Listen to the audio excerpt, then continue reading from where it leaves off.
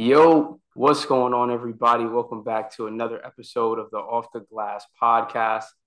As always, I'm Billy. I got my man's Dame here with me. Gonna get the housekeeping out the way. As always, please be sure to like, comment, subscribe to the channel if you are on YouTube. If you're listening on Apple or Spotify, please be sure to leave a 5-star review on the pod. It helps the channel out a ton, helps both of us out a ton.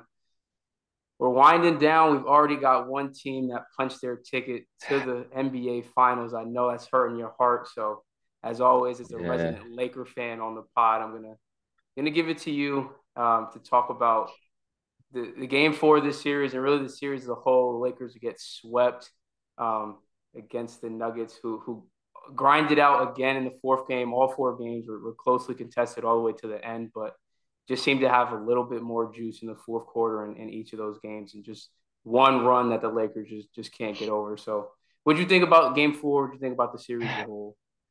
well, to start for game four, LeBron had a great game. Obviously, he had a great first half, 31 points in the first half. And you could definitely tell he was just making a point of being aggressive. I think the strategy was just try to give it all he has basically in the first half, try to get a big lead, and hopefully like Denver just kind of not quits, but they're up 3-0. They'll be going back to Denver like are we really going to stress this game? But no, Denver is the greatest team ever, and they want to be selfish. They can't just give us one. But yeah, Bron had a great game, but in the second half, I feel like he just got tired because he was pretty much most of our offense. He was operating out of the post a lot, getting to the basket a lot. He did a lot of scoring, obviously, but he was making plays for others out of the post. And like we've always said in this podcast, I feel like they're at their best when LeBron has the ball in his hands and is playing out of the post, making plays for others, making plays for himself. So yeah, like I said, he it just seemed like he got tired. I think we scored 71 points in the first half, and then had I think 38 in the second half, something like that. But the offense clearly just could not get it going in the second half. Denver went on their run. They kind of took the lead and never really looked back. So, like I said, all four games was close, but it just seemed like we couldn't close. We couldn't close any of the games. Like I feel like we were in every single game this series and just could not close it out. And credit to the Nuggets, credit to Jokic. He was great, hit ridiculous shots again. The shots where I thought I'm like, there's no way after the first game, I'm like, there's no way they're gonna keep hitting these one-legged contested threes. They just kept hitting the one-legged contested Yeah. threes. But like at some point, bro, you just have to realize like they're just a better team. Their two stars play better than our two stars. So like I said, nothing but respect. Credit to Jokic and the Nuggets. They deserve to win for sure. Yeah, like I've been saying for a while now, I really think that this Nuggets team is the favorite to win it all, regardless of if it's Miami or Boston pulls off the unthinkable and is able to get out of the Eastern Conference Finals, right? This Hmm. Denver team is top to bottom. I can't stress it enough how well everybody fits together, how like we've talked about a lot before, right? The best teams, you could pencil in those star players for stat lines. You could almost pencil in Jokic for at minimum a 20-point triple double. He's Right. had in the what is it? He played 5 games against Minnesota, 6 against Hmm. Phoenix, 4 here, so that's 15 games. He had 8 triple doubles. More than 50% of the games he's played, he's put up triple doubles. 8 triple doubles in this postseason alone, with Hmm. minimally 4 games left. It's That's like he's crazy. on pace to have double-digit triple doubles in a single postseason run. That is ridiculous, bro. And 2 of those series didn't even go past 5 games. That's the main part. Like, and he's closing these series out kind of quick. So it's like, Yeah. damn, that's crazy. Yeah. So in this game, 30, 14, and 13 assists as well. Just humongous stat line from him. As always, like we already mentioned, the shot making from this team is unbelievable to watch at times. That Jokic one being like the pinnacle moment. One leg is falling away. I got a flashback to Dirk. He got the leg out, fading Bro, away, um, and just cashed it. And just ridiculous, man. yeah, I think Darvingham made the adjustment as he did in Game Three, changing up the starting lineup. Changes it up again here. Puts Rui into the starting lineup. Benches D'Lo, has Schroeder come in as the guard. So that's just the biggest lineup they've run all year. with LeBron, Rui, and AD going 3 through 5 there. And even saw a shakeup to the rotation as a whole. Lonnie Walker got 7 minutes in this game. Jared Vanderbilt got a DNP. We saw Tristan Thompson minutes in the That was Western crazy. Conference Finals in 2023. This man was on ESPN. And was playing like, well. dude, what's And he was giving us good minutes too. Good hustle, good energy. Bro, he was playing well. I'll give him credit. It was funny when I first seen him check into the game. I'm like, there's no way we're that down bad that we're looking for Tristan Thompson in 2023 to help us out. But he was doing well. I can't even hate at it. dude, I saw they gave him a post touch, like ran a play to clear out the block and said, "Here, Tristan." In a winner uh, go home game in the Western Conference Finals in the year of 2023, Tristan that's Thompson had a play ran for that's how I knew. That's when I knew we were cooked, bro. If we're running plays for Tristan Thompson, we're cooked, bro. We're good. Just him. wrap it up. So yeah, look, this is another moment where, like you said, Denver is not only, I think, a better team overall and deeper team.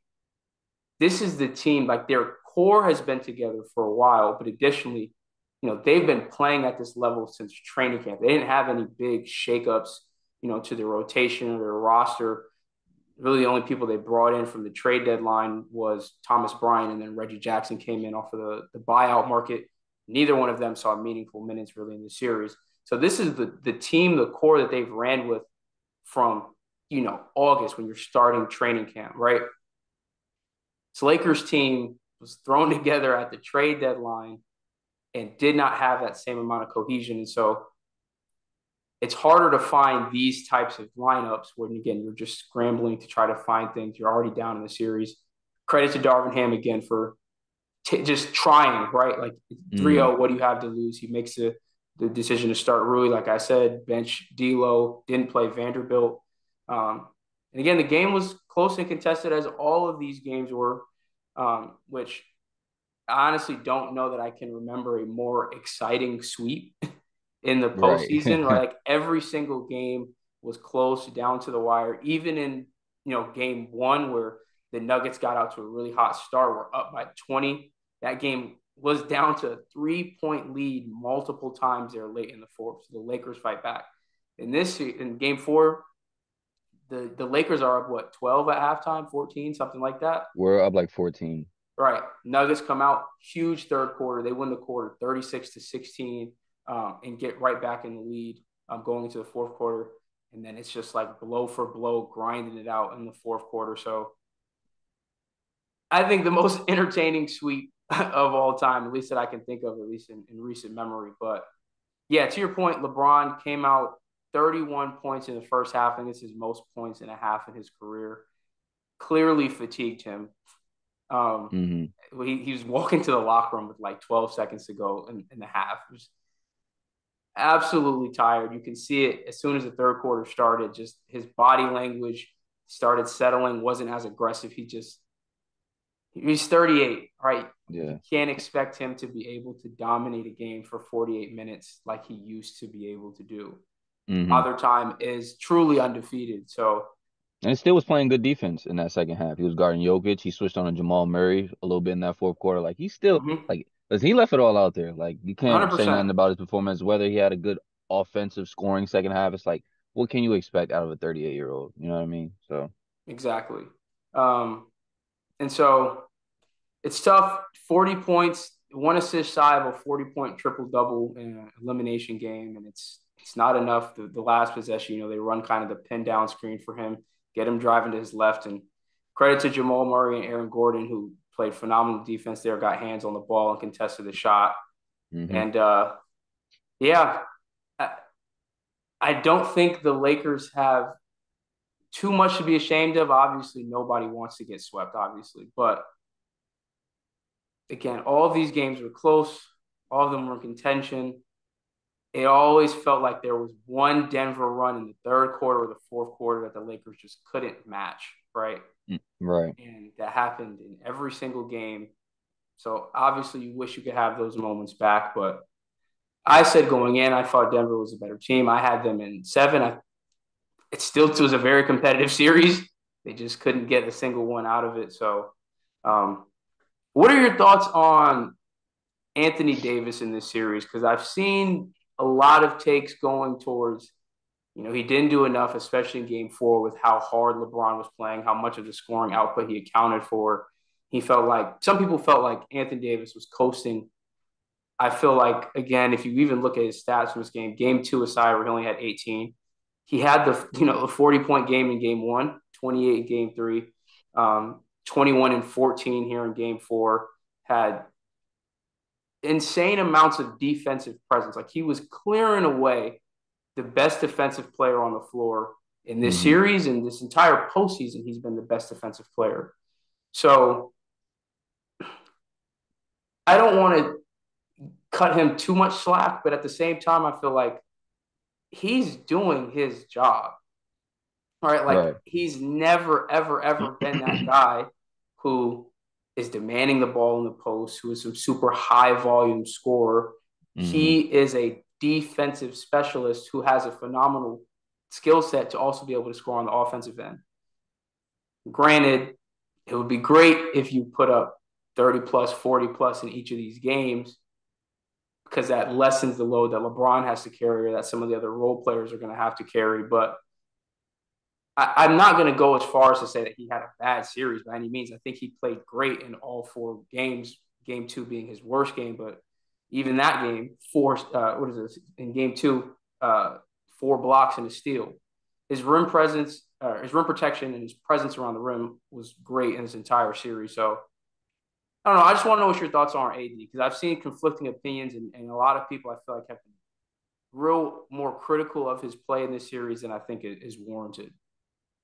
I don't think that people realize how much of a task it is being the one that has to guard the best player in the world for an entire series and be basically our anchor to the whole Lakers defense. Like There is Anthony no other Davis, rim protection on the Lakers roster besides him. none at all, none at all. Like LeBron doesn't even really count because I mean, he gets chased down blocks, but he's not a rim protector like that. Mm-hmm. So, like I said, yeah, I don't think people realize what Anthony Davis's job is to do, or how difficult his job is, I should say, as far as you're asking this guy to go out there and guard Jokic. Like I've seen takes like, oh yeah, just let him guard Jokic 1-on-1, slow him down a little bit, but then also we need 30 and 20 out of you. And then you're our best rebounder on the team. So it's like you're asking a lot out of this guy when like you're asking this guy to be the best player in the world right now. Like be the best player on defense, but also go out and outplay Jokic on offense. It's like you can't ask for all that. Like and especially with this Lakers team, like we talked about before, this team was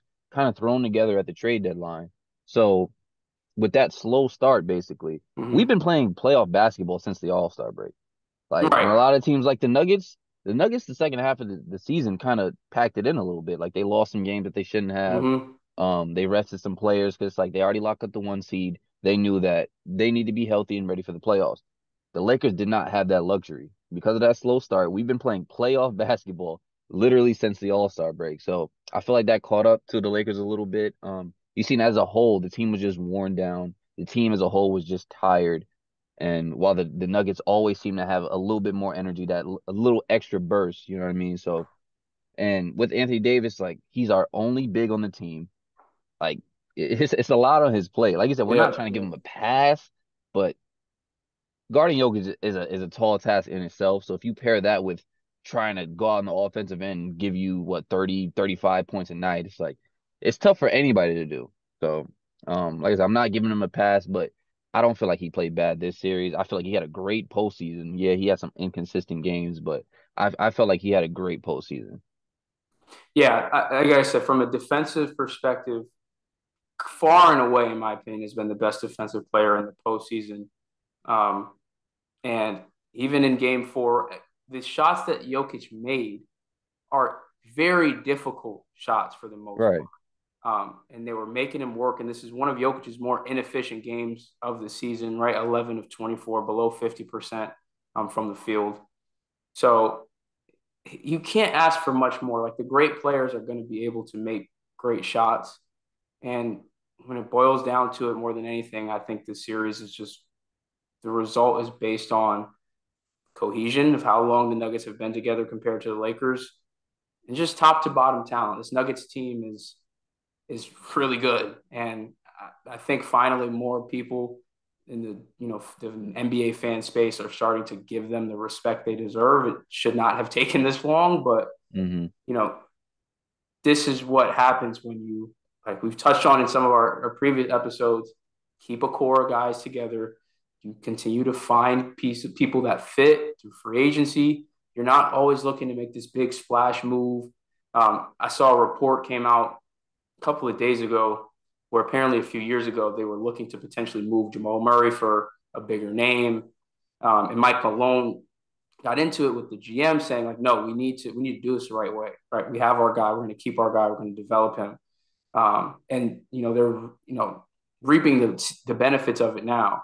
Um, and his play, I think he had averaged 30 points a game this series on 50, 40, 90 splits.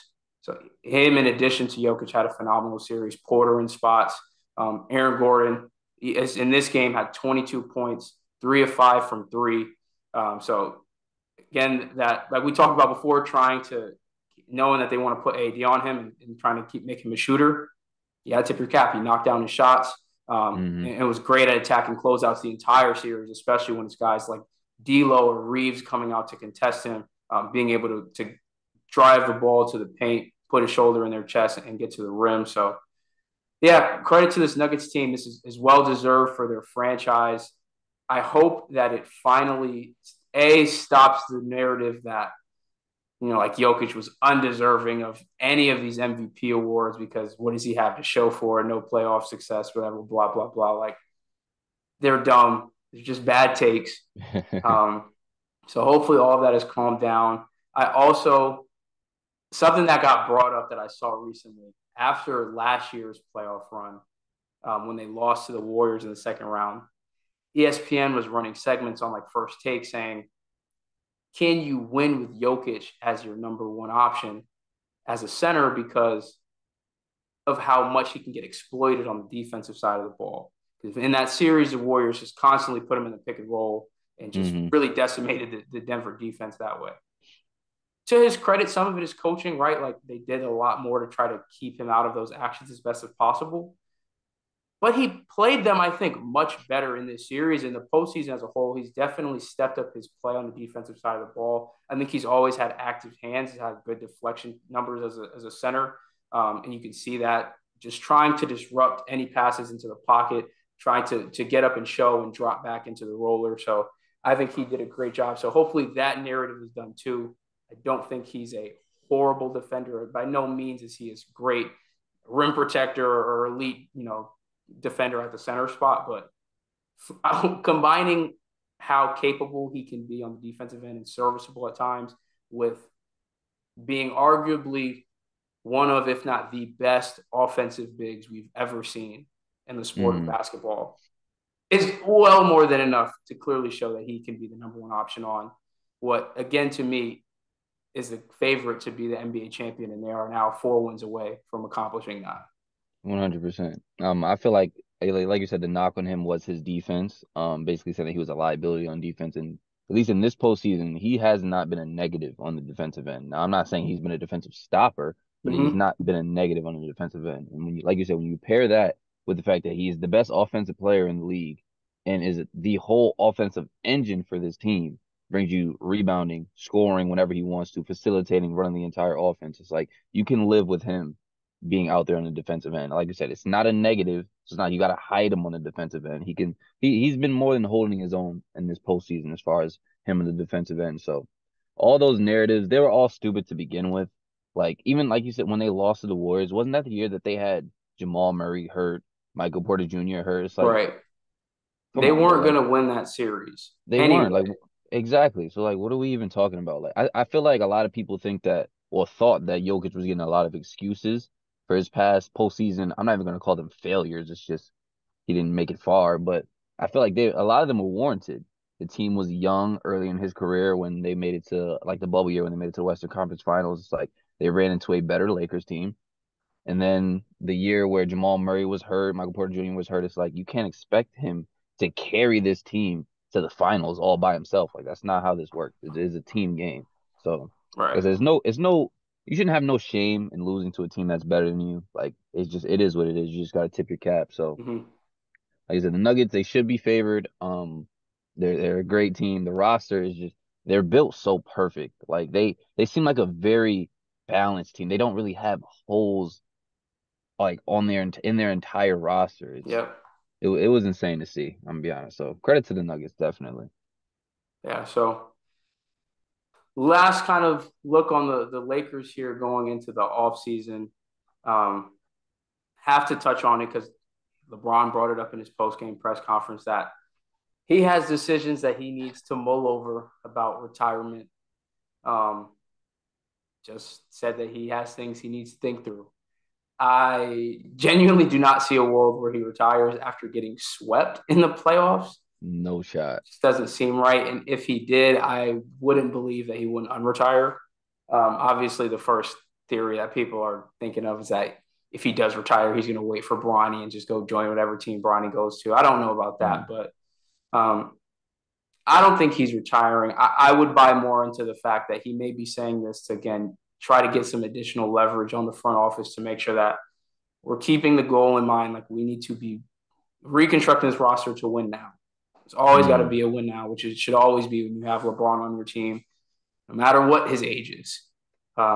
Because if he has anything left in the tank, like we saw, still can put up 31 points and a half, still can give you 40-point triple doubles in a win or go home situation. That mm, roster is more has more time together, a few different role players potentially to slot in.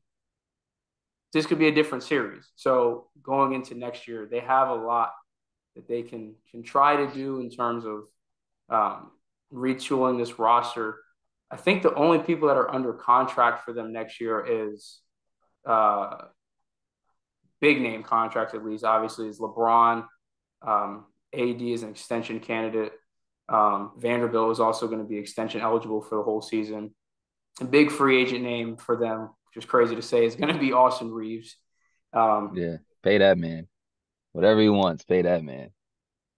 yeah, so I think he's gonna be a very hot commodity, similar to guys like Caleb Martin right now. Two guys, two role players who I think are playing themselves into a very nice payday with their postseason play, similar to Hmm. what Jalen Brunson was able to do last year. So he's going to be, I'm sure, a very hotly contested free agent. But the Lakers, I would imagine, would love to have him back. And I think that would be a worthwhile move to make, even if they have to, pay a little bit more than they would have liked to or planned on earlier. Um, because we saw he was capable of shouldering some scoring load, capable of running, Hmm. handling the ball in the pick and roll, and provided very, very quality minutes for them, turning into a starter in the postseason here for the Lakers. So that's going to be a key free agent for them to try to retain moving forward. Um, what do you think about D'Lo moving forward? He can avoid free agency since he's extension eligible all the way through the end of June, but potential for him to go to an undrafted free agent deal if that doesn't get done. So, what would you like to see the Lakers do with D'Lo moving forward? So basically, D'Lo's whole situation for me depends on what we do in the off season. As far as I like I said, talking about the LeBron retirement thing, I don't think he's retiring. I believe that he's trying to have a little bit of leverage against the front office so that they can make some sort of move. But hopefully, hopefully, I want the Lakers to not panic because the last time we got bounced by the Suns, we kind of panicked and felt like, oh, we need to make a big move, and then we traded for Russell Westbrook, and then we saw how that worked out. So. Hopefully the Lakers don't panic. We just seen how the Nuggets kept their team together. They were patient. They developed their guys, and you see where they are now. So, Mm-hmm. I would love to sign Austin Reeves back, Rui Hachimura. I hope we sign both of them. I feel like we need to bring those guys back because they're both young. Like Austin Reeves is only going to get better. Rui should only get better. It's not like these guys are old and capped out. Like these guys, you develop these guys, they should only get better from here. But as far as D'Lo. That one is a little tough because I don't know the money that he's going to be asking for, but if he's going to be unplayable in the playoffs, it doesn't seem like it's going to be the right move to sign him to a big deal. I think he can help in the regular season, especially with Anthony Davis being a little bit of injury prone. LeBron James obviously being older. I don't see LeBron playing a lot of minutes. If he when he comes back this next season, I don't see him playing a lot of minutes. Hopefully he caps out around like 32 minutes a night in the regular season because I just feel like he needs to preserve himself for the playoffs. So in that aspect, I think D'Lo could be a valuable piece to have, help you win regular season games. So we're just staying afloat basically till the playoffs come. But yeah, man, with D'Lo, it's just tough. And the Lakers have also been linked to, Kyrie Irving.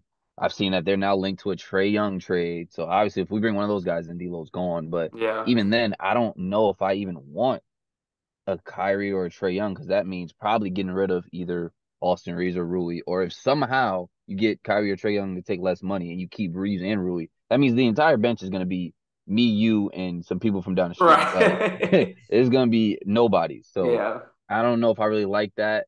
So if we don't get one of those big name guys, which I honestly I don't think I really want one of those big name guys for the money that they're going to be asking, I Hmm. wouldn't be opposed to bringing D'Lo back, but like I said, it's just tough, man. Like when the postseason comes around, it's hard to play a guy who's a negative on the defensive end because when he's not hitting shots, he's literally unplayable, like we've seen in this playoff series. So it's tough. Hopefully, maybe you bring him back, he can buy in a little bit on the defensive end. I don't know how likely that is with him being, I think, 28 years old this later into his career. People don't really change. Like by this point, you kind of know who guys are. Hmm. So, I mean, if he comes in, if he hits shots, then like I said, he could help us definitely in the regular season, and then hopefully in the playoffs, he ends up making shots, and he could be at least be a positive on the offensive end. For sure. I can see where the thought process to try to bring in a guy like Kyrie or like you said, the trade rumors for Trae Young because the Lakers, I think, could benefit from a closer, right? Like 100%. going into next year, your closer is going to be a 39-year-old LeBron, Austin Reeves, that's our closer. right? Or role players like that stepping up and him, really trying to take another step up in his game. So I understand the thought process there. It's tough with the already having two huge contracts with LeBron and AD on the roster, trying to fit a third one in for a guy like Kyrie, like you said, that really is going to put them in a very tight space with the cap. And something I heard them talking about on Through the Wire, which is I don't think I've ever thought about this way, but is really where the league is going. There aren't that many old vets that you can just sign for the minimum these days like there used to be. Like you think back Yeah, to a few years ago, there was a large amount of vets that you could bring in on veteran minimum deals who would ring chase. But that were good. right, and there aren't as many of those guys now, right? Like J.R. Smith is out the league. Carmelo just retired, which we'll touch on later. Um, you know, Yeah, Boogie is playing in Puerto Rico. Like the league has gotten more young to fill some of those role player spots, and a lot more teams are keeping younger guys to fill that void. And I know we kind of had a longer conversation about this earlier, is why that is the case. And I genuinely do think just the talent level has gotten better. In addition to that, probably the youth aspect. You have the potential that plays into that, and essentially developing them into being more than what they already are. So I don't think the market for veteran, you know, minimum guys is as big at least as it used to be when we look like 10 plus years ago, or like even on like LeBron James Heat teams, you got Mike Miller and Shane Battier, Shane and you can Battier, all find them a bunch guys. of Yeah. guys who are later into their career, get them to sign Hmm. for like $1 million deal, and they just are the glue pieces that construct the last bit of the roster there. So I think if there was a bigger market, it would be easier to say like, yeah, we need to go or the Lakers need to go and get one more guy to be that kind of closer, to have a bigger offensive presence that then allows AD to kind of slot in nicely as a third option instead of a second Hmm. option, and can continue to be the dominant defender that he is. So I don't know. Do you have faith in Rob Pelinka? I think he's completely convinced a large portion of the Lakers fans that wanted him gone after the moves he made at the trade deadline. So he's Um, gonna have to pick up that phone and make some more deals this summer. Rob Pelinka is hit or miss with me, man. Because if he doesn't make this trade at the deadline, it's like I'd have been calling for him to be out of here. Because basically, like we talked about before, wasted the whole first half of the season. which caused us to play catch up, and which caused us to be tied in the playoffs. You know what I mean? Everything comes at a cost eventually. So, um, like I said, the main things I just want: bring Austin Reeves back, bring Rui back, and do not panic and feel like we absolutely cannot win without Kyrie. I do feel like it would be great that, like, in a perfect world where we don't have to get rid of Reeves, Rui, we can keep Vando and then sign Kyrie Irving in a perfect world where money is not a thing, then that obviously it'd be great. You know, we get a closer, we get another scorer, we get a scorer from the perimeter because LeBron James being our closer is a little bit tough when he's 39 years old, and his only way to score really because he can't shoot is to drive to the basket. Yep. Later in the fourth quarter when he's tired, you obviously see he can't drive to the basket with that Mm-hmm. same efficiency. So getting another closer, another perimeter scorer like Kyrie Irving obviously would help, but I just feel like what he would cost wouldn't work in the long run. Because, like, say we sign Kyrie Irving, maybe we keep Reeves. We got to let go of Rui or whatever. We fill the bench out with a bunch of whoever's. Kyrie gets hurt, we're done. LeBron gets hurt, we're done. AD gets hurt, we're done. You know what I Yeah. mean? Like, we've seen how this way of building a team has worked before. Mm-hmm. It's a high risk, high reward thing because one of your stars go down, you're done. And Yep. with LeBron being 39 years old, Anthony Davis already being injury prone, and not to mention Kyrie Irving is not the healthiest guy in the world either. Kyrie Irving also has dealt with injuries, so yeah, it's honestly it's tough. It's funny because this is not gonna happen at all. But if you really, really say you want to win your fifth ring, why not take a little pay cut? If you're LeBron James. Why not take a pay cut? Yeah. If you know what it takes to He win a don't need the championship, money. I promise. He does not that's what need the I'm saying. money. You're a billionaire. You don't need the money. You want Kyrie Irving. You know Kyrie Irving's going to demand big money. Kyrie Irving's not taking a pay cut. But you still know you need to keep these role players, these rotational pieces, the Austin Reeves, the Rui Hachimura's. Why not take a pay cut? You know what I mean? You're already considering retirement. You might play. I think LeBron has max 2 years left in the league, and I think he's gone. Why not take a pay cut? If you really want to win that fifth ring, you really want to take this load off of yourself as far as this scoring load. Because, when you bring Kyrie Irving in, that's a lot of scoring that he could take off of his plate, basically. Yeah. That's a lot of closing that he doesn't have to do at his age. So, listen, I know it's not going to happen, but if I'm LeBron James, why not even consider that? It's a fair point. It's definitely a fair point. It would definitely give them a lot more flexibility to construct a full roster. So Rob Pelinka's got a lot of work to do this summer. Yeah. So I we'll also I probably also think we need some big man depth too. Like I don't like Anthony Davis being the only big man on our team. Like yeah. because he's not even really and that's another thing. He's not even a center banging with Jokic now, like in the Jokic is playoffs. It's like muscling him. Jokic is a legit 7 foot center. Anthony Davis is 6'10", 6'11" with like a slim frame. Anthony Right. He's Davis is not as not a big. Yeah. center. Like, and he's still playing, I think, great defense on Jokic. Like, obviously, you can't stop him. You can only hope to slow him down a little bit. But we need a real center on the roster and real backup center depth because Anthony Davis already being hurt is bad enough. But now you're going to make him play the five all year long, bang with the bigs, and then expect him to stay healthy. Like, that's not going to happen. So that's another thing that needs to happen this offseason. But it's tough the way the money's looking right now. Yeah. So probably the last time we talk about the Lakers for a little while. So if you want to give any closing thoughts on this season, 2-10 to the Western Conference Finals, floor is yours. Listen, man, we started 2-10. The season was lost. I was done. I was ready to give up on this season come All-Star break. Even when we made the trades, I was like, all right, we might win a couple games, but it is what it is. We start playing well. I start believing again. LeBron gets hurt. Then we start playing well without LeBron. Austin Reeves becomes a star. Listen, man, I love this Lakers team. I really do. Like this Lakers team, it was fun to watch this whole year. Well, no, the second half of the year. It was a fun team to watch. We overachieved a lot, 2-10 to the Western Conference Finals. So it is what it is. We lost to the better team. Hopefully we just come back next year and we come back strong, man. We beat the Warriors. The Clippers got eliminated. I'm happy. I'm happy. As long as the Celtics lose, we good. I'm happy. It's trending that way. We can go ahead and get right into that series. The Celtics, with their backs against the wall, also had the potential to get swept like the Lakers. Came out and responded in Miami, get one back. and force a game five in this series.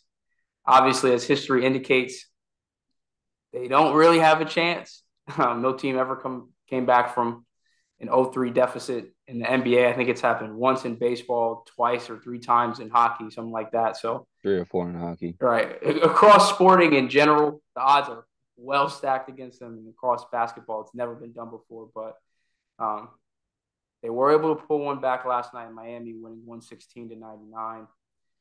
Tatum had a good response game, 33 points, 11 rebounds, 7 assists, a steal, and a block.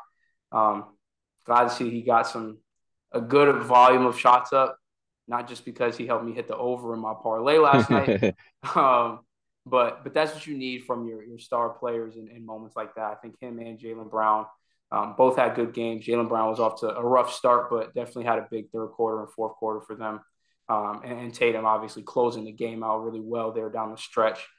Um, and on the Heat side of things, just a lot of shots I felt like that fell for them in this series didn't drop last night. Jimmy missed some contested layups, missed some jumpers. Bam did not have a great game. That aggressive Bam that we had seen in games 1 through 3 only put up 7 shots last night. Only 10 points, 5 rebounds, no assists from Bam. Um, so they just shots were not dropping for them at the rate that they had been for not even just the series, but the postseason as a whole. So you got to tip your cap to the Celtics defense there.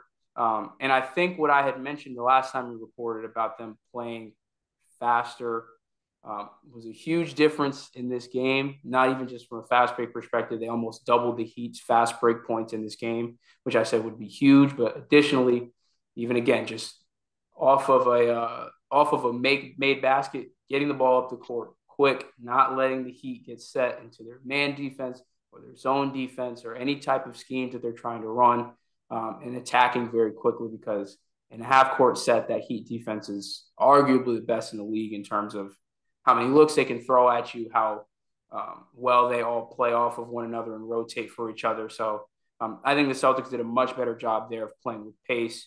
And then obviously, more important than anything, you have Tatum stepping up in a big game and avoiding the sweep here for Boston. So what do you think of the game last night? And I pose the question, do you think there is a chance that they're able to find a way to rattle off 4 straight here against Miami? Well, starting with the game last night, I just felt like it came down to them hitting shots. They shoot a lot of threes. They're normally a good 3-point shooting team. So last night, that's what happened. They ended up making a lot of shots. They got contributions from a lot of people off the bench. They got Grant Williams making threes. Al Horford made a couple. So that's really what it is when you're a team that live and dies by the 3-point shot. When they fall, it's great, but obviously when they're not falling, like the first 3 games of the series, it's easy for you guys to lose. So I feel like that was the main point. That along with, like you said, the fact that the Heat weren't really making shots that they normally were making this series. So I mean, I didn't take much out of this win. I mean, I guess it was good to see them have some fight because after game 3, getting blown out like that, I Yep. thought that they were just gonna pack it in and they were done. So I mean, if you're a Celtics fan, it's good to see that your team actually has some fight, has some pride, and it wasn't gonna go out getting swept. But as far as their chances to come back in the series, slim to none. If you're gonna tell me they're gonna shoot 40% from the 3-point line the rest of these games, then like we said, they are the better team talent wise. I think pretty much everyone can agree with that. But just the way they've been playing, even though they made threes this game, I just don't like the way their offense is run. It seems like it's a lot of ISO, it's a lot of 5 out, and they don't get bad looks. They get good looks from three, but it's easy to go cold from the 3-point line. When they're not falling, it is tough, especially the way their offense is run. So um, I don't see them coming back in this series. Like you said, no team has ever done that. And if I'm being honest, I think that record is gonna stand. I don't think no teams in basketball. I don't think no team is gonna come back from 0-3 unless there is like obviously a significant injury to other Right. team's best player or something like that. But being healthy, both teams, I don't think I ever will predict a team to come back from 0-3. So. Yeah, it's not looking good. I mean, they are going back home. You might be able to put some pressure on them if you win this game, but even then, the Celtics haven't been a great home team. Right. That's So, exactly what I was going so to it's say. like you can't even like bank on the fact that you're going home because you just Yep. blew the first two games at home to this team. So yeah, I don't see a world where they come back. I would not be surprised if the Heat just close it out in five. Yeah, I agree. I don't think it's gonna happen. Rattling off four straight, um, you know, even if they were a good home team, that game six in Miami would be very, very tough. Right. But they have a worse home playoff record than they do on the road. So they have to have two more at home. Obviously winning game five and game seven at home if they're able to pull this off. Um, and I just, at this point, right, you just need one more game from the Heat where they have another good shooting night. You get because they had pretty consistent production, like I said, from their role players. Gabe Martin had 16 in this game. Rough shooting night for guys like Duncan Robinson. Kyle Lowry was 2 for 8 from the field. So even Max Strus only 9 points. Gabe Vincent 17. He rolls his ankle there in the fourth. So hopefully he's not. If he does have to miss time, it's not too much. But he's been huge for them this entire postseason and this series particularly. So I don't see a world where it happens if they were able to do it. A lot of people are going to have Man. to eat some crow because they've been on Mazzulla's Oof. head. They've been on both the Jays' head. Like, Rightfully so though. Rightfully some so, of I it feel is like. definitely warranted for sure. I think the Mazzulla stuff gets overblown too much. But yeah, I'm just glad they were able to get one because we have a game tomorrow. Because if they would have lost, we wouldn't have basketball for a week. Right. Yeah, that'd have been pretty bad. So as just a basketball fan, thank you, Boston. I would love to see them keep winning. I just don't see it happening. If they're able to do it, I will get back up here on this podcast and easily apologize to the city of Boston and every single player on that roster and the coaching staff. But But honestly, would we even have to? All right, let's say hypothetically they do come back, they win. Do we really have to apologize for just going with the trend of 150 teams have lost down 0-3? Like, is that really, are we really disrespecting them or is it just like we're just going off of what has happened? Like, you can't be mad at it. Like, if you're a Boston fan, you can't be mad at us for saying, oh, yeah, the series is done. No team has ever done it. yeah, I think some of the players feel disrespected because you saw some of the quotes that they were saying. Don't let us get one. If we get Don't one, we're lose gonna get rolled. three. Don't lose. Yo, bro, you can't act like you cannot say that. And that was after the game that they got 30 pieced Yeah, in Miami. You can't say something like we're disrespecting you because you were down 0-3. You're down. You're the one that did it. Play better. You can't be mad at us. Just play better. that is That, true. that is funny. That is But true. it was crazy too because I feel like there hasn't even been like a Jimmy Butler game. You know what I mean? One of those games where he goes off for 45 and takes over and wins the game by himself. And you know it's gonna happen. Like you know it's bound to happen. So even if let's say they win this one in Boston, I don't see a world where this series gets past six. I just don't. Like there's no way I feel like they're gonna win this series. I think I think Michael Jordan will refuse to let that happen. There's no way. Yeah, I agree. I think even if it goes to game six, right, you get back to your home floor, crowd's going to be rocking. You have a chance to go back to the finals for the first time since 2020 Mm. and avenge your loss against Boston last year. If they aren't able to put on game five, I feel like game six for sure.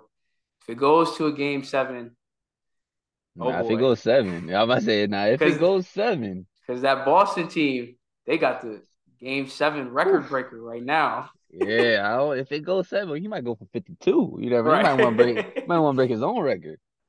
um, but yeah, we could save the finals preview for Saturday pod when the series is.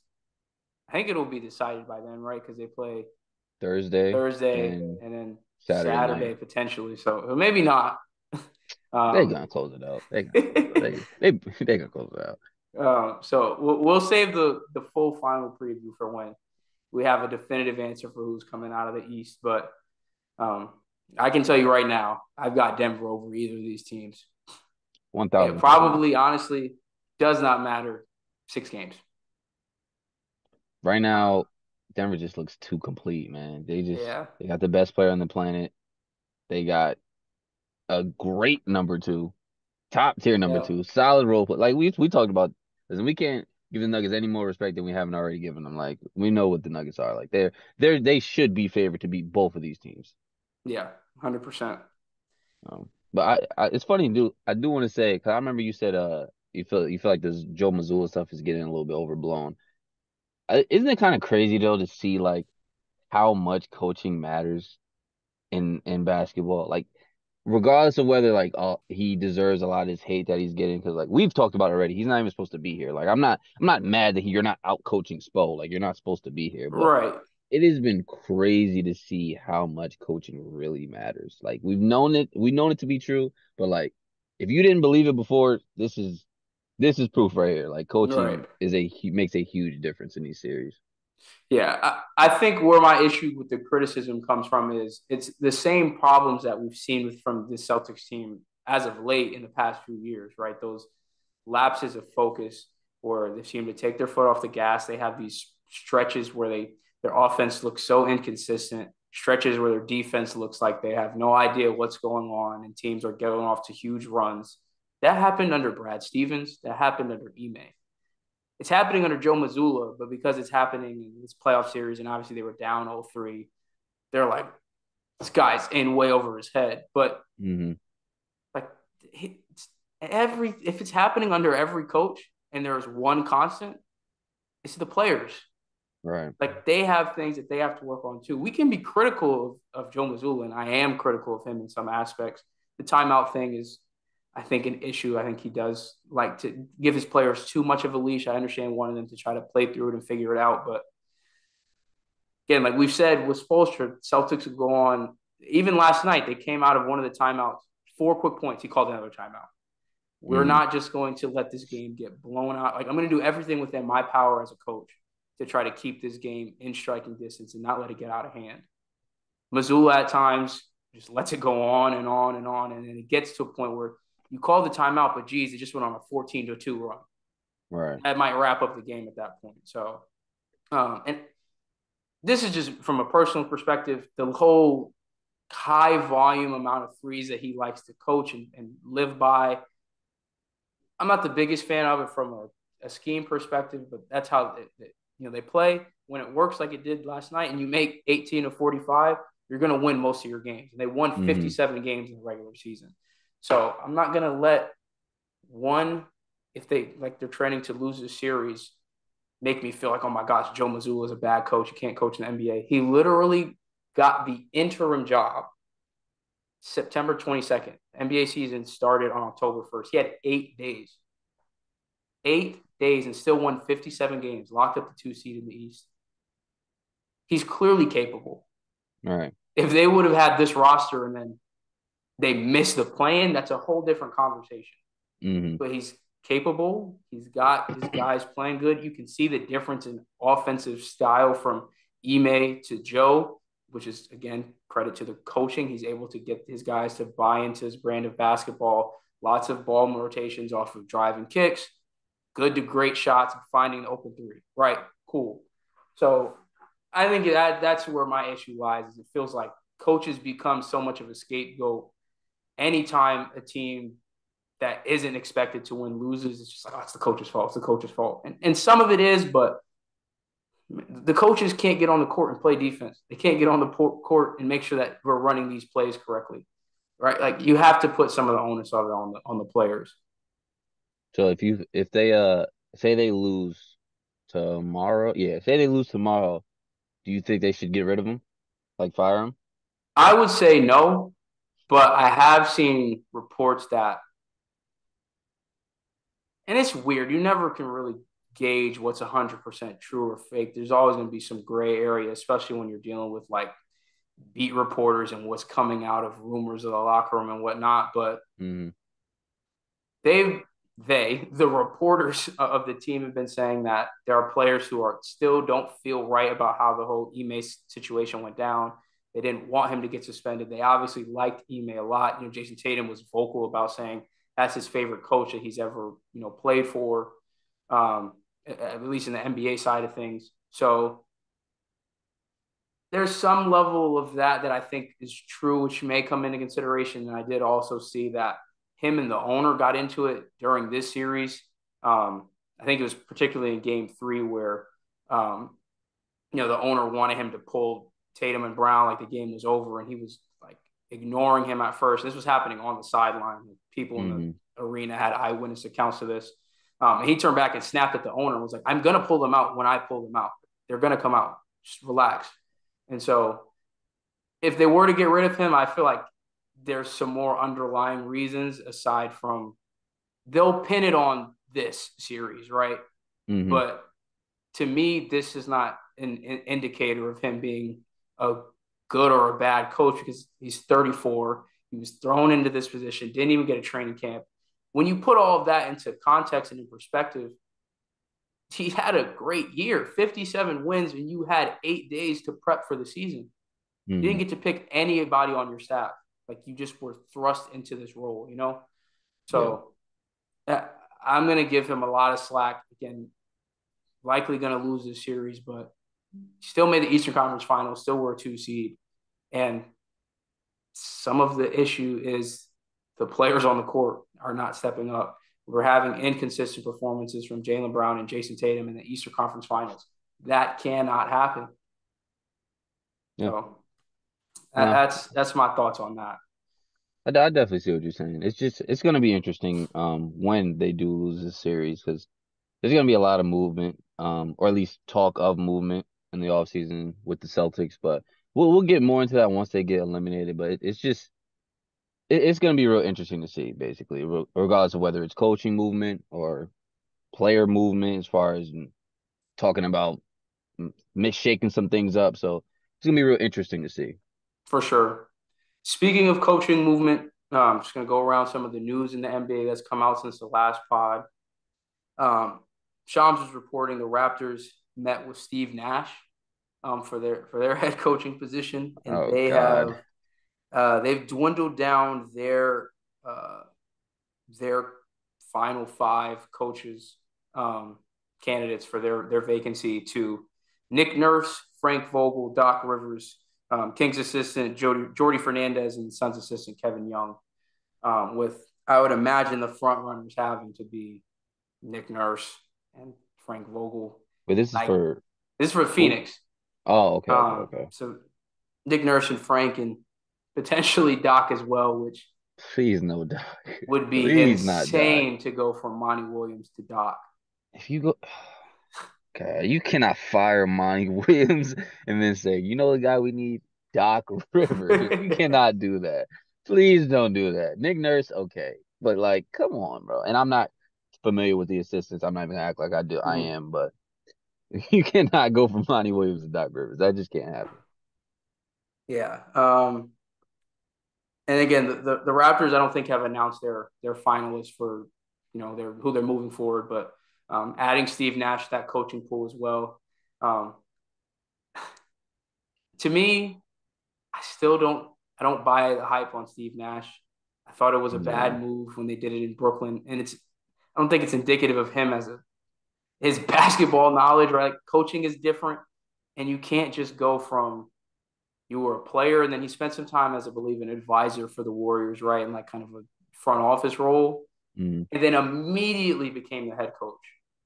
that's the biggest thing. Right, you have no experience at doing this before, and then it's such a high pressure situation dealing with the three superstars they had in Brooklyn at the time that it really was just a dumpster fire, and that probably is going to give him a really bad rap. But again, it's hard to just get you can't just become the head coach. Like you can't just being a great point guard, being a great player does not automatically translate to you becoming a great coach. And we've seen that throughout history. There have been plenty of great players who tried their hand at coaching and were very unsuccessful. It's Hmm. just not, it's a different type of skill set that's required. So I'm interested to see what Toronto does there, but I would stay away from Steve Nash getting a head coaching job, potentially coming on as an assistant, whatever, like let him continue to develop in that way. Cool. But I think there needs to be some more learning and development in that from a coaching perspective before he gets another role like that. Yeah, 100%.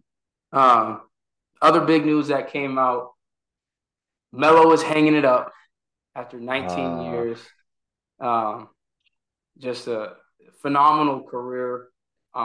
For anybody in our age group, will forever be Melo. There's not going to be another Melo nah, no ever. way. I don't want to hear no one have the nickname Mello. Everyone say their full name, bro. There's only one Mello. Right. Um, his accolades speak for themselves. 10-time All Star, 6-time All NBA player, All Rookie team. Arguably should have been Rookie of the Year that year. Made it on the 75th anniversary team. 1-time scoring champ. Um, one of the best one and done basketball players ever, going to Syracuse and won the national championship that year for declaring for the draft after his only season in college. Also a very decorated international basketball player, was a key component of USA basketball for a lot of his time as a pro. Led So them in scoring, or I think it was like the all-time leader before Kevin. I think Kevin Durant just passed him, but he was the scoring leader over there. yeah, so phenomenal career. What are your thoughts? Like, if you had to summarize Carmelo as a player, um, like what would you say? Bucket. That's all Right. you got to say. That's just one word. He's a bucket. Carmelo was he was a lot of fun to watch. You know, what I mean, Carmelo was a scorer, nothing more than that, but was so good at that one thing that he made a name for himself. Obviously, one of the best. If we're just talking about scoring wise, like one of the best scorers the league has ever seen. So, Mm-hmm. um, it's sad that he never really got a real chance to compete for a championship. I think his Yeah. best chance was in hopefully my memory is right. I think it was like '09. It was against like Kobe in the Oh Western yeah, Conference that Finals, Denver I team. believe. Yep. Denver Nuggets, yeah. So, um, but yeah, it's tough. He never got a real chance to compete for a championship, but he brought a lot of fun, a lot of hype back to the Knicks because they were not that great before him. So made them Yep. really, really fun to watch. I used to love watching those Knicks games. He helped make the Nuggets a little bit relevant when he was there. So, Mm-hmm. um, yeah, it's sad to see him go, man. It's the end of an era, bro. It really is. Like him, Yep. and then obviously LeBron's the last of that. But Banana boat crew is yeah, dwindling down. There's only one left. it's tough, man. It's sad to see, but definitely, obviously, Hall of Famer, great Yep. career. Wish him nothing but the best in his post basketball life. Yeah. Couldn't have said it better, right? If you have to pick one word, it's just buckets. I think he probably had the single-handed best triple threat game that we've ever seen in Mm. basketball history. Um, what do they say? He could make space in a phone booth, right? Yeah, my dad always said that. He always said that about Melo, but I could make space in the phone booth. That's Right. funny.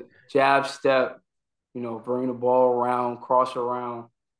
Just phenomenal player to watch. One of the best scorers of the basketball we've ever seen and probably will ever see. Career 22.5 point per game score.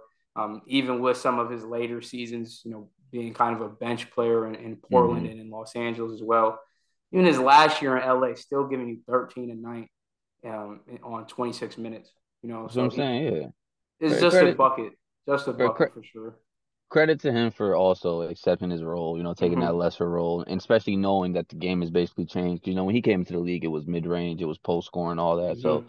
the league pretty much changed while he was, not in his prime, a little bit after his prime, but was able to adjust and make himself a valuable role player for some teams. So yeah, shout out to Melo, man. How do you feel about the fact that they gave Jokic 15 in Denver, so now they can never really retire Melo's 15 in Denver? I've seen people talk about that, and I don't feel like this should be that hot of a take. Jokic is better, right? Like, Oh yeah, easily. it's He's not to in the finals right right. It's now. not to discredit Melo at all, but like Hmm. we literally just have an hour ago just had a discussion about Jokic being the best player on the planet right now. Melo Hmm. was never in that discussion, right? Like that's it's only a very very select group of guys that ever are even in that discussion at any point in their career. And I think Jokic has a legitimate argument to be that guy right now, and for a lot of people has been that guy potentially for the last few seasons. And he says now brought them to their first finals in the NBA. in NBA history. They made it in the ABA back in the 70s. I think they were in the last actual ABA finals. Um, and so it's tough, right? Like he 15 for Denver for a long time that was Melo's number. Now Jokic is wearing it and doing so much and Yeah, it's contributing Jokic so much to number that now. franchise that um, that's probably going to be lifted up into the Raptors with the Jokic name on it instead of Carmelo. They could Um, retire them both though. They could put them like side by side or something. Jokic is obviously gonna be better, but yeah, I feel like obviously in the first they should have never gave Jokic 15 in the first place. Like they already should have like did something to the point where they never even gave him the opportunity. Like granted, they didn't know mm-hmm. he was gonna turn into this, but Yeah, still, it's just kind of funny. I feel like they could do a little bit of something. Obviously, Jokic is the better player. Like if you had to choose one to go into the Raptors, unfortunately for Melo, it would be Jokic. But right. it was kind of funny to see people talk about that. Like maybe they can retire both of them, have like a Melo one, have like a Jokic one. But I don't know. We'll see what happens. Yeah, because I think the Cowboys technically have 88 retired, if I'm not mistaken, under Michael Irvin. Hmm. Um, but that's kind of become they retired. I thought they retired 88, but either way, that's kind of become like you give 88 to the best Yeah. receiver. Like if you are in that echelon of like an elite receiver playing for the Cowboys, like getting Hmm. 88 is like a passing of the torch type of thing. Which So I think is cool. I like that. I like that idea. I think that's pretty cool. right, I don't know if they'd do that in the NBA, but I think that's a pretty cool idea. If like someone's really that guy and they want to wear, I don't know, I can't think of a number, 24 for the Lakers, maybe. I don't know. Maybe 20, I don't know, 23 for the Bulls is asking a lot out of this guy. But yeah, I I think don't think we'll that's a ever cool see that, concept. but something like that, I actually would like to see that in the NBA. That would be cool. So like even if they did that in Denver, whoever the next star after Jokic is, it's like if you become the guy, nah, you got 15, and that number just Right. becomes like an iconic number for the team, for the city, um, and like this just builds a history on it because it's like it went from Melo to Jokic to whoever comes next. So that'd be cool. That would be interesting to see. That'd be kind of But funny though. What if like somebody was like say like Donovan Mitchell turned into like a Cavs legend or something, and they're like, here, you get 45, and dude's all like, I right. don't want 45. Like I don't want that number. Like that Right. number The, sucks. the next Dallas GOAT is out here wearing 77. 70, yeah, right, Yeah, 77. Like, ew, I don't want to wear that. that's funny. um, wanted to also play a little game here. And I was looking on basketball reference for Carmelo and it just kind of popped in my head. Um, I want you to try to guess the NBA player based off of their accolades. And then I can All give right, like man. I'll give like stats, teams they played for, but mostly accolades. And I'm gonna start easy, big name current players, but I'm gonna get a little bit harder as we move on. All right, So bet. let me think of a good one first. Let me think of a good one. Let me lock in. Test my basketball knowledge real quick. Trying to see. I want to start too hard, too fast. Let me see. This is a good one. First guy, four-time All-Star, two-time All NBA player. His last NBA season was in 2021-22 for the Nuggets. Spent played for the Kings, the Pelicans, the Nuggets, the Warriors, the Rockets, the Clippers, and the Bucks.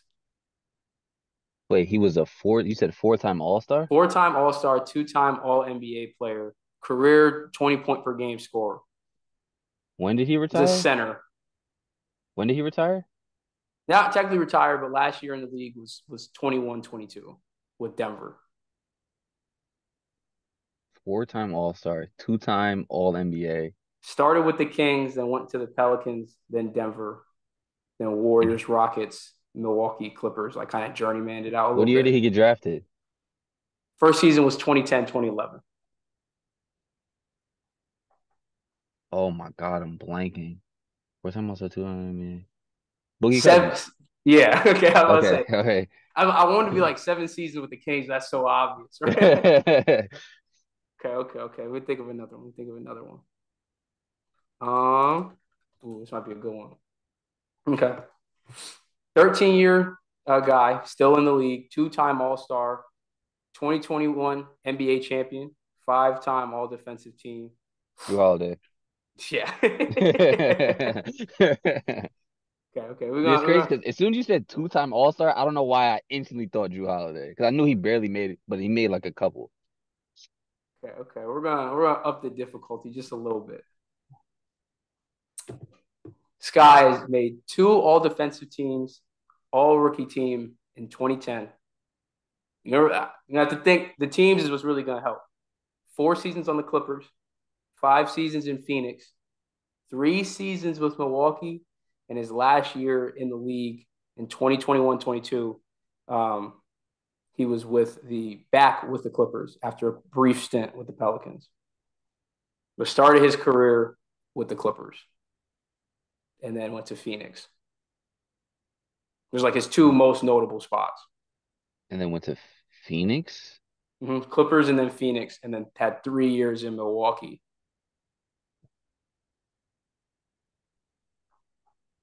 Damn. Yo, this was hard. Like, what is the accolades? You said any accolades? 2-time All Defensive Team, and made the All Rookie Team his rookie year.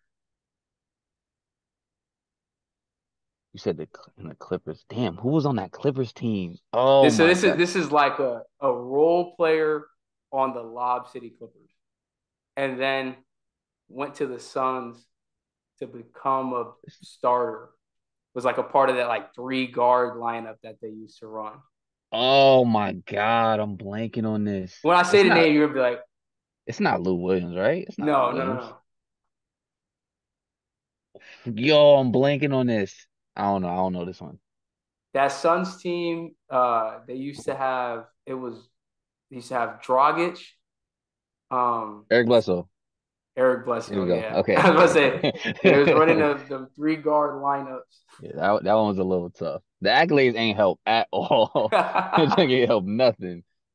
Dang, this is a good one. He had a short career. This is crazy. Um, Only accolades that he made the All Rookie Team. But had 7 seasons in Denver.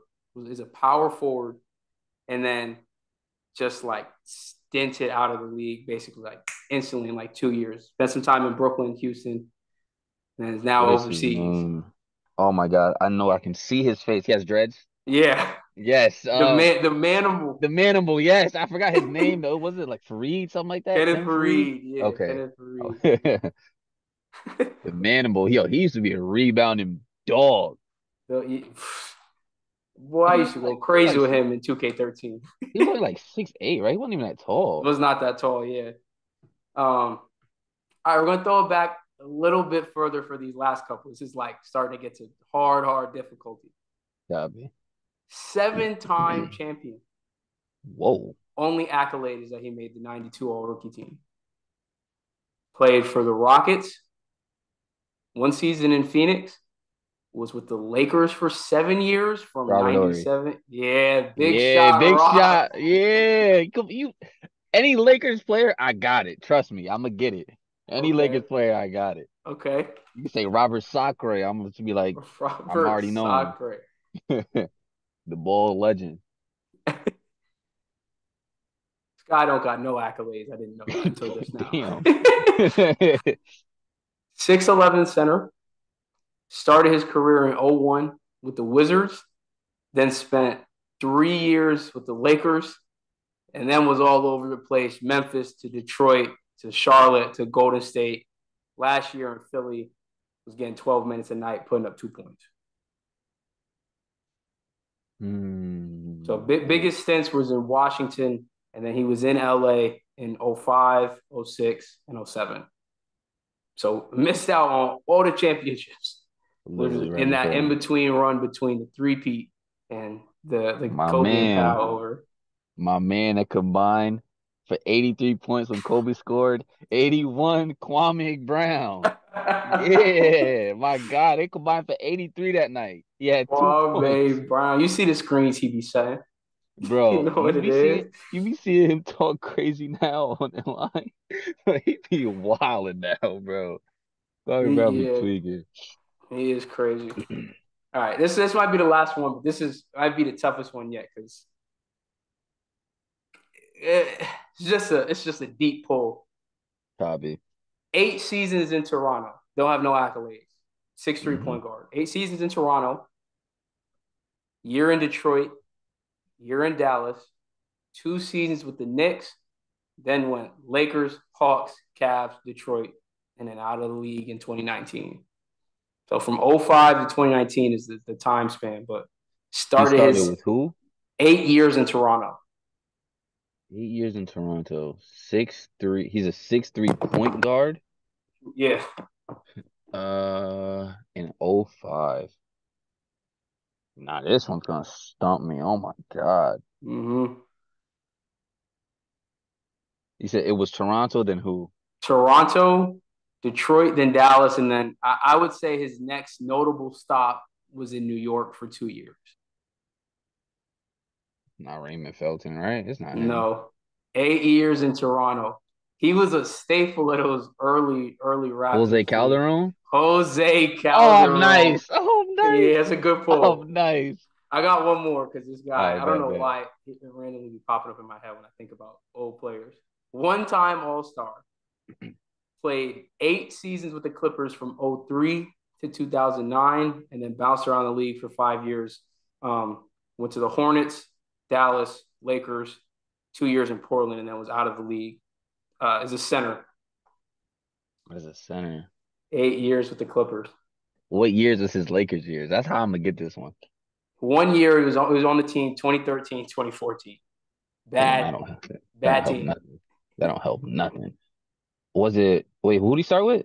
The Clippers, 2009, 2010, he was an all-star, put up 18 and a half points and 9.5 rebounds that year. Damn. Was he ever on the Timberwolves? Nope. He started with he got drafted to the Clippers a what year?